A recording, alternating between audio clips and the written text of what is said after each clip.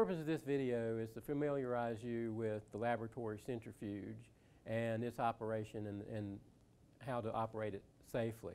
And I'm also going to be showing you various types of centrifuges. The laboratory centrifuge, operating it is a basic laboratory skill. There are hundreds of different types of centrifuges for hundreds of different purposes, and they all kind of have various design features and characteristics, and we'll look at some of those.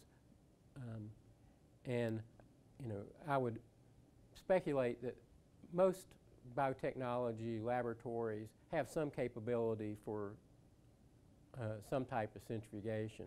Despite the fact that there are hundreds of different types of centrifuges, they have a common element in their function, in that they're basically a motor which drives a spindle on which is attached a rotor, and then the rotor would have our samples on it, and these would spin, and as they spin, the increasing amount of force as the rotor spins puts force on the tube.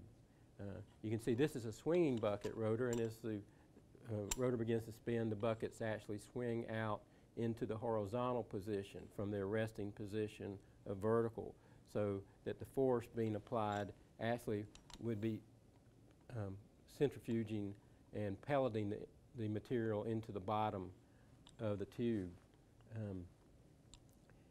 And that's the purpose of the centrifuge, to apply this force to sediment the materials now, remember that we're talking about centrifuging suspensions as opposed to solutions. We've talked about solutions where the material, we have a solute dissolved in the solvent.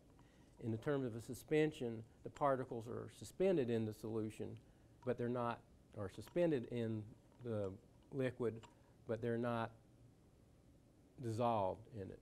So that as the force of gravity applied by the centrifuge on these particles will cause them to proceed toward in this case, the bottom of the tube.